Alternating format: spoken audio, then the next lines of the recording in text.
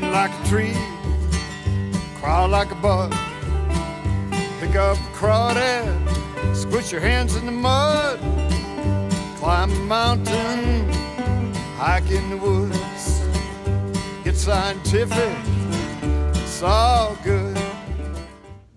Well, hello there, wild bears.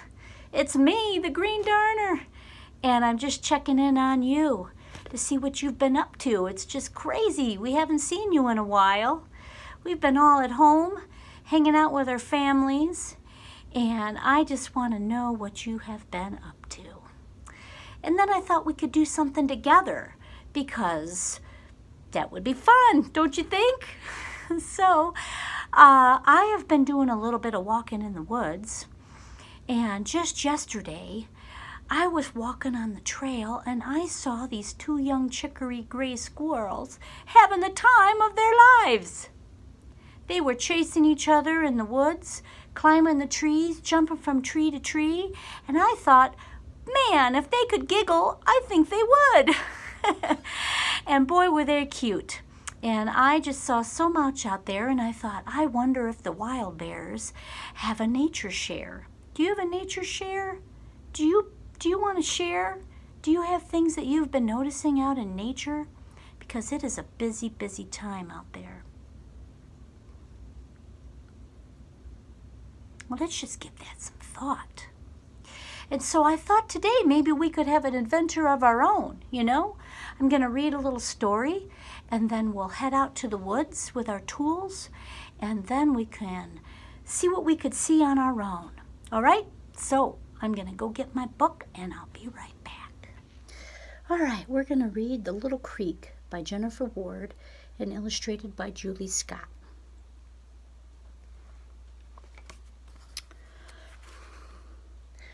There once lived a creek as old as the hills. It flowed slow and unhurried for thousands of years. And in the beginning, the creek was not much more than a trickle of water, a small spring fed from the ground and skies.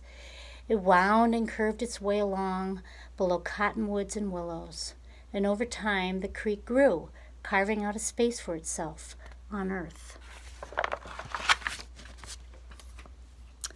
During the seasons of the spring, mountains gently fed the creek. When snows melted and trickled from their tops, clouds fed the creek during the summers. When rain seeped from the skies above, soaking the ground below. Winds blew seeds to the creek, which took root and sprouted, green and new. And soon the creek became home to cattails, rushes, and grasses.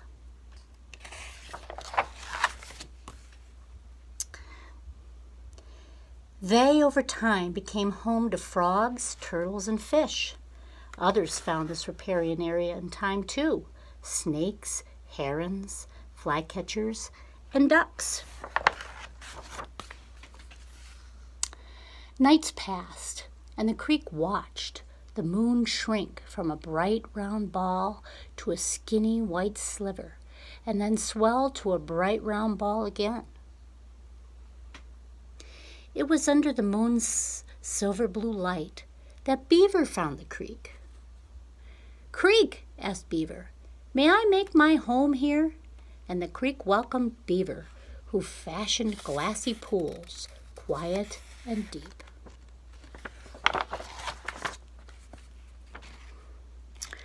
Migrating birds found the creek. From high above, they spied the creek as a shimmering ribbon below. Travel-weary, the birds took sanctuary at the creek. Creek welcomed them. Time passed quickly for the little creek. Snows melted, sun shone, and clouds burst. Life in the riparian area flourished. Trees grew strong and tall along the creek's banks, shadowing waters and keeping them cool. And the creek's waters flowed around rocks and riffled over shallows and fallen branches. And the creek's waters slowed and pooled deeply where beavers settled. This was good for the creek.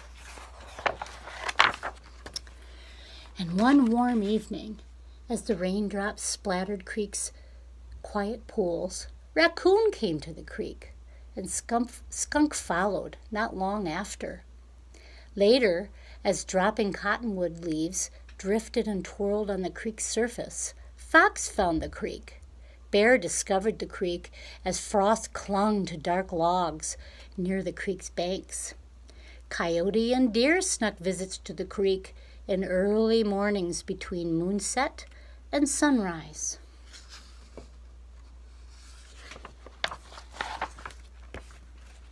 One day, as the sun burnished creek's surface, people found the creek. They were traveling and thirsty. Seeing all that the creek had to offer, they asked, "Creek, may we make our home here?" And the creek welcomed the people and gave all of its offerings freely. Game nearby fed the people. Water from the creek nourished their crops. They used mud from the creek's banks to fashion bowls of many shapes and sizes.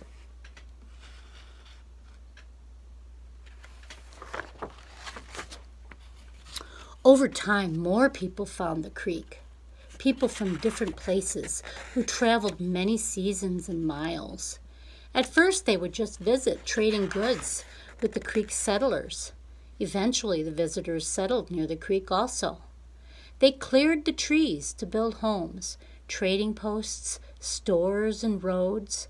The land around the creek changed, and the creek continued to give freely to all who made their home there.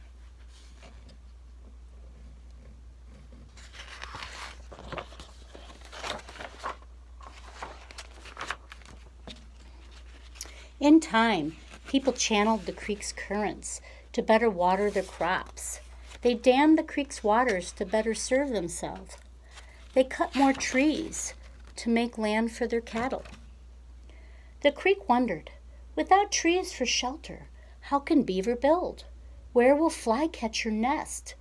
Beaver and flycatcher had no choice but to abandon the creek.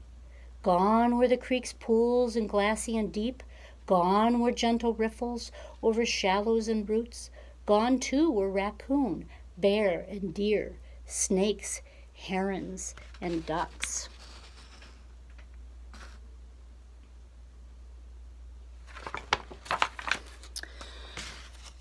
Summers brought clouds heavy with rain, but the earth could not accept the rains. Structures and pathways now covered the earth. Trees and grasses that once collected and drank the rains were gone. The water had nowhere to go, nothing to soak into. It gushed wildly to the creek. Creek accepted the water. It rushed in the creek, murky and wild, causing the creek's banks to crumble. With each passing rain, water meant to nourish the ground went to the creek instead, and creek's waters now ran muddy and dark.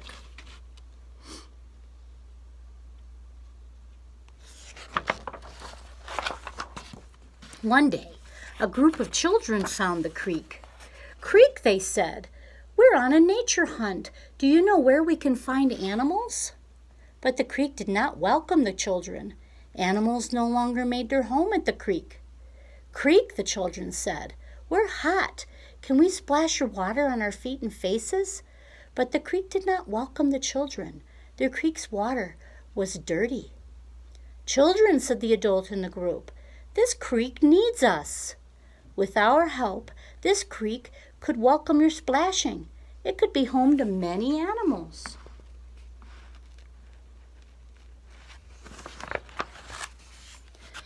The people, children, and adults alike worked to restore the creek. Banks were rebuilt, seeds and trees were replanted, litter was removed, water was restored. The people created signs and gentle paths for the creek, so others could enjoy the creek without hurting it. The people vowed to protect the creek.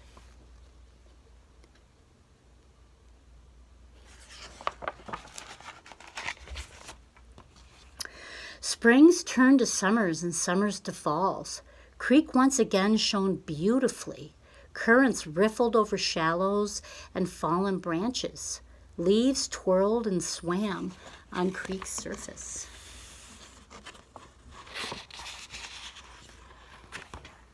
Days passed, And the creek watched each evening as the sun crept downward, dissolving into night. It was under dusk's fading gray that a beaver found the creek. "Creek," asked the beaver, "may I make my home here?"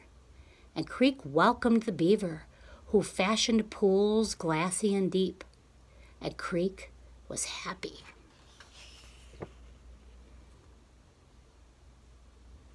Oh, this story reminds me so much of Mud Lake, which is our backyard. And so we're going to go out there. But you know, there was a lot of life at Mud Lake. And then people threw their trash there, just like in that story. And guess what the community did? The community went out and cleaned up Mud Lake. And look at how beautiful it is now. So let's go out there. We'll make some tools, and then we will go see what we can see out at Mud Lake. Let's go. Okay, so we do need to make some tools, or have some tools for our little excursion in the woods. Thought it would be fun if we wanted to create a pair of binoculars, because, you know, we probably have a bunch of toilet paper rolls laying around. This is my guess. And so you just take 2 toilet paper rolls, and then you can take a piece of tape and just wrap it around there. Like that. Is very simple. Probably everybody in your family could use a pair of these, because these are really great for just getting you to focus. You can focus in on whatever it is you're wanting to look at out there in the woods. And I think these are very useful tools for that. And so then you can poke a hole in the side there and tie on a string of sorts. So I'm just tying these on. Very simple and fun, and you can get an adult if you need to help you with this. And then we're going to go out to the woods. I also have my journal that I'm bringing along, because I think it's really a great idea to just kind of note what it is that we're seeing out there, and so we can remember when certain animals came back for the springtime. And soon we'll be having our broad-tailed hummingbirds returning. We won't see any of them today, but we might see the mountain bluebirds. You never know. They just returned. And then this is our journal, so I'm going to bring this along. And you know, you could just use any pad of paper for that. It really won't take much. So you ready to go? Should we get out there? Let's go. All right, wild bears. So it's Green Darner again, and now we're out in the woods. We are in our backyard. And you know, we're lucky in Nederland, Colorado, because this piece of property, like the story, was filled with trash, and the community came out and they cleaned it up, and now there's 3,200 acres of preserved acres for us to play on and hike on. But you have your own nature in your own backyard. You don't have to come to Mud Lake. You can do this in your own backyard. And so we're going to go looking around and find some nature. And I would like for you to do the same thing.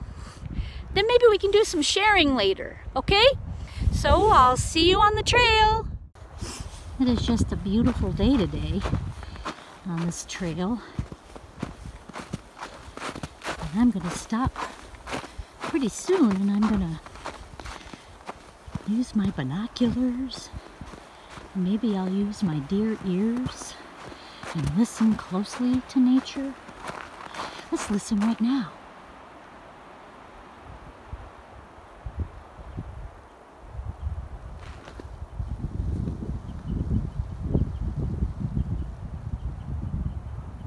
I hear some birds.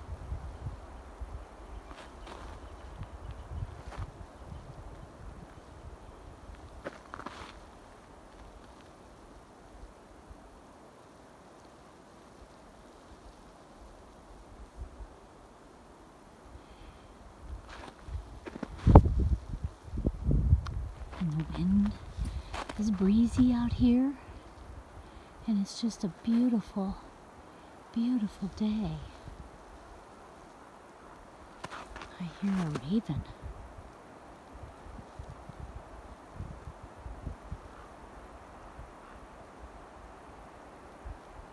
We're going to walk further down the trail. I'm going to look for that spot where I saw the 2 chicory gray squirrels playing. So on my walk, I have been using my deer ears to really listen to the sounds. And I've been using my owl eyes to really notice the animals and how busy they are. And I think I have spotted the juncos. Did you see them out there? The little junco birds. Junco. And they have a rust patch on their back.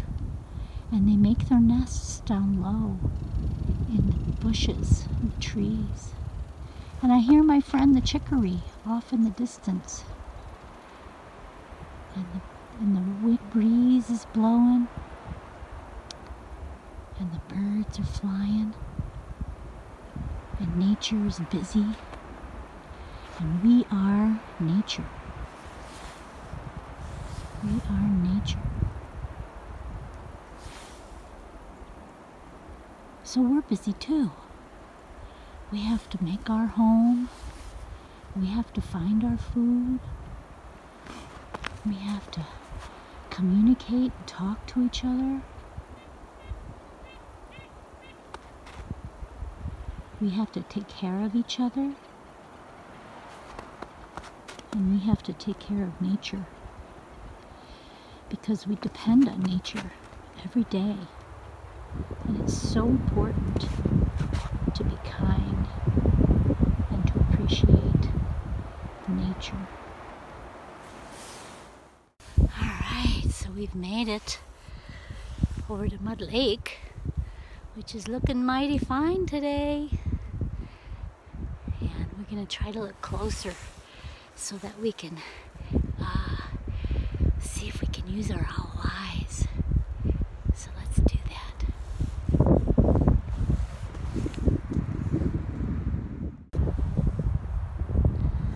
You have your owl eyes on, your binoculars that you made. You can look out as far as you can, see as far as you can see.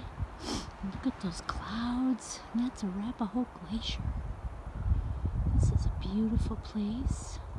But you know, this may not be your backyard, but everyone has a backyard, which means a sidewalk, a tree, the birds are there, and you should use your owl eyes and your raccoon touch and your coyote nose, and use all your senses to notice the beauty of nature, because it's everywhere.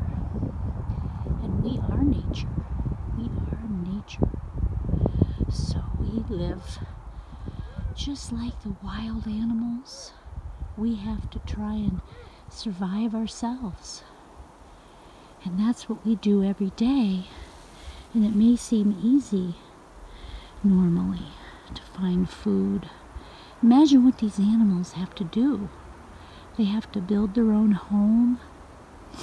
They have to find their own food. They have to make sure that their winter coat is thick enough to handle winter. Or maybe they know to fly away and find a warmer place. We have to take care of nature because we are nature. And when we take care of nature, we take care of ourselves. Well, I started my journal. I just drew a little map, and I put some things on the map, and like the juncos and the willows and the peak and the lodgepoles and the bulrush. And maybe I'll see some more things on my way back around.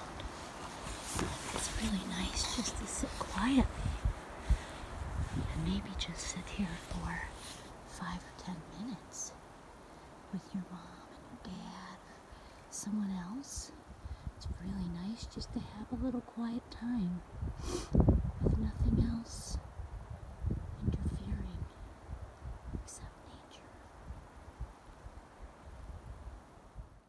nature. All right, so we are on the end of our walk today. And I did hear those squirrels, but I didn't see them. They are sneaky.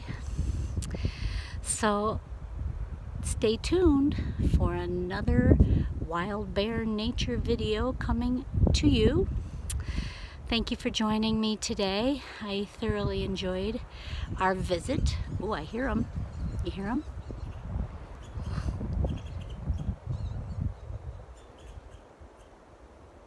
And remember, once a wild bear, always a wild bear. So stay tuned. There's going to be a little video clip after this of a little bird nest that a bunch of kids and I found this summer. Enjoy. We are nature. I found a bird's nest. It's over here. See? Oh, It's a woodpecker. it's actually, I think it's a chickadee. Aww. Yeah. I want to see their babies. I bet there are babies in there. I bet there Let are. me go see if I Find. can. Good find, bud. So, Guys, come see this. yeah, if we can be quiet, we can see it. Let's remember where this is. Because next week is Bird Week. Wild bear, wild bear, wild bear, wild bear. Learn about the birds and the dragonflies. Reach like a tree, way up to the sky. Tracks and scat, salamander too. The earth is good and good for you. Wild bear nature, see the forest through the trees. I love the wild and the wild in me. Wild bear, wild bear.